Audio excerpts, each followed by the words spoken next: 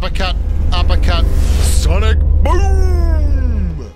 Well, hello there, humans, bees, earthlings, hope you are, wherever you are, whatever you're doing, and if you're lucky enough indeed to be doing it too. Welcome back to the channel. I'm Bushka. It's a Christmas miracle, alright. I'm back making tank videos, and make sure you watch them. Enjoy yourself. This is the Astron Rex. Now, I feel particularly inclined to do a review on this tank. I've got this tank on the PC version. I've played a fair few games in it, and it's quite different there. There's a lot more in the clips, and the gameplay meta is very, very different. Blitz is a lot more punch in your face rather than slowly tickle you to death with a feather from 1,000 meters.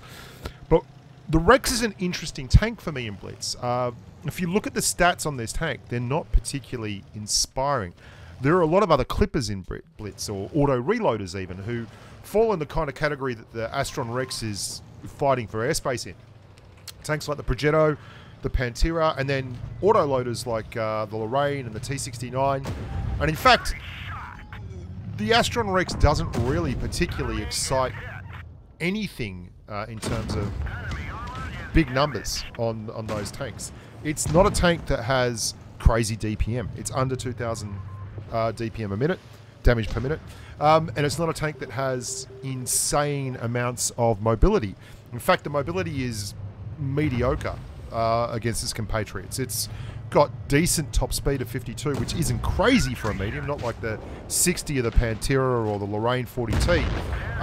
And its power to weight ratio is right down as well, at about 16.5 versus the 20 plus for those tanks. I mean, the T69 is in the same kind of ballpark. The T69 is a much higher DPM tank. It gets about 500 more DPM. What the Rex has going for it is quite odd. It's got a strong-ish turret. It's not a crazy strong turret, but it's a very low-profile tank. It's not... It looks chunky, but it's not actually an incredibly tall tank. And you couple that with a relatively low turret and 8 degrees of gun depression, which again is not huge. Its gun depression is 8 degrees is right. Like, there's so many tier 8 mediums with 8 to 10 degrees of gun depression. I mean, this is the poster child of the tier. The 2K, 2.1K DPM, 8 to 9 degrees of gun depression. The Indians, your Centurions, the Panthers. You get it. Like, it's a pretty standard kind of fare. But you couple that with a slightly larger alpha. The alpha on this tank is 300 and... Oh, well, it's just on 300. 290. And you get a tank that can peak and boom more reliably. You can bounce more shots. It's certainly not going to, you know, set the world on fire with red-hot bursts of DPM, but it is going to give you reliable alpha shots around about that 300 mark, which is high for this tier. Like, that is high. The generic thing is like a tank that has 8 to 9 degrees of DPM, 2100, 8 to 9 degrees of gun depression, 2100 DPM, and a whole lot of pew pew. Pew pew pew pew, right? And that's not the case with the Rex. The Rex is more about delivering a larger dose of love in longer periods. And in fact, my first 2 drives in it were a mastery and a first class, and it played exactly as I expected it to play, which was nice. It's nice to be right about some things some of the time, and most of the things none of the time. There we go, that was our first game. If you look at the armor profile too, we'll have a look at that in just a second, it does tell somewhat of a story on the Rex. It's all turret and no body. The Rex completely skipped leg day and opted instead to go for a whole bunch of head workouts. And that's good, because what the Rex has is a whole bunch of head. It's all chassis. The chassis is incredibly light. The upper glacis is very, very steep. And you can see anytime you're getting penned low, you're getting penned easy. So hiding that by making it a very low profile tank is important. And if you can get the gun depression to work at all, like you saw there, with 8 degrees of gun depression, you can turn it into something very, very special. What I'm doing here is something that the Rex can do a little more effectively than its compatriots, because it has such a high dose of alpha. 900 in a clip, well, 290 times 3 gives you an 870, means that you can actually push a little bit in the Rex, which is very, very important. It's weird, though, that you look at a Lorraine 40T, And it has 225 alpha, but it has 4 shells, so it gets 1,000 and then has a 20.42 second reload. The Rex is awfully punished with a 21.35 second reload for only 3 shells of 290 alpha. The T69, which has the same alpha as the Lorraine 40T at 225, has a 12.4 second intra-clip reload, which is why the T69 has always been, in my mind, a tremendously underrated tier 8 medium. And look at how long I have to wait on this thing. It's like very hard in this tank to actually take ground. It's great for helping out a platoon mate. If you run this thing with, say, a Progetto, you can do all kinds of crazy stuff.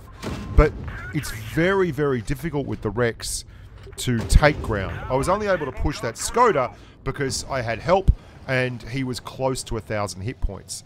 And, you know, that's the pure joy of this tank, is if you can get it out there in a low-profile position and hide that upper glacis, then you can do some really, really nice things. Let's have a look at my second game here. So I had a mastery and then I had this game. And I thought this would be a mastery as well, but it didn't turn out to be so. There's someone saying hello. It's interesting. I thought this account was incognito, and I've only been back like a week. And it's like, yeah, it's not so incognito, to be fair. It's awfully common. People are saying hello to me on this thing all the time. So, bearing in mind that we just want to expose our massive head, and we want to keep our very, very weak and low profile lower chassis hidden, this is the kind of thing you want to be doing. I love how Wargaming have balanced these kind of tanks, because this is not an overpowered tank, I don't think. There's plenty of other tanks at the same tier that have various things going for them, a lot like the Rex. And the fact that the Rex is able to get away with it, having lowish DPM, nothing spectacular, that's for sure. 1851 is not real right home DPM, and very poor lower glacis armor, and only 3 in the clip for a tank with a 21.35 second reload.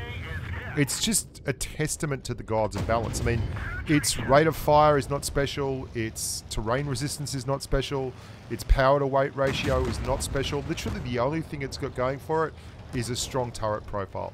And you can see the Amigo that said hello to me, Faith, over there, is snuck up the side and is giving me no end of trouble and grief, but has taken a lot of damage to get the job done there. And we start pushing around and to the left. All my shots are basically taking advantage of this. I would love to have a little bit more zing on this tank. Just a little bit more movement. And I stopped to say something here in the chat and get myself shot from the side. Like, I just... the gun's fine too. It's not amazing. It's not an amazing gun at all. 0.328 dispersion is not something to write home about. You got a Progetto 0.31, Pantera's 0.31, the Lorraine's 0.31, the T69 is 0.319. So again, you're on the outer. But it is what it is. It's a lovely little bundle of tools that gives you the opportunity to do good things. And I'm a big fan of that kind of tank. It reminds me too, it sounds a little bit like the same engine as the M48 A1 Patton.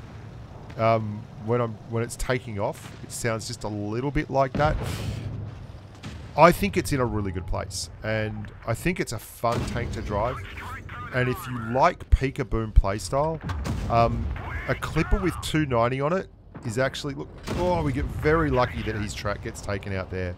Otherwise, nothing good was going to come of that. We were going to miss that last shell and have to face either a very long reload or exposing ourselves to dump one in the EXP. I'm not interested in fighting the EXP right now on the full reload. I'd rather just go and help the rest of the team, leave him there. So we back that up, get the big turret turning. The mantlet's an interesting one too. You can see how steeply angled the mantlet is. It does make for a gun package that bounces a lot of shells. I mean, it's not... You don't want to expose this turret for a long, long period of time, but you can certainly get away with holding and hard peeking against certain tanks. And, I mean, the poor old T-43, the old queen of DPM at Tier 7. Tier 7 was always about DPM. Tier 8 was always about the gimmick. And you can see here we've managed to whack out, I think we end up with about 4k damage, or just close enough to it. And that's all about that alpha peak, and boom. Get used to it, run it, particularly in platoon. I think as a solo tank, this tank is very, very dependent on help, because you can't, I mean, 20 plus second reloads, that's an awful lot of time in water tank splits.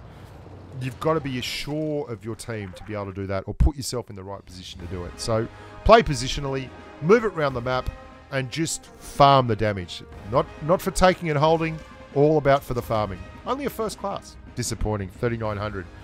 I'm Bushka. Thanks for watching. Remember to like, subscribe, and follow me along on all the socials, at Bushka and Blitz on Twitter, at the Bushka on TikTok and Instagram. Until next time, bye for now.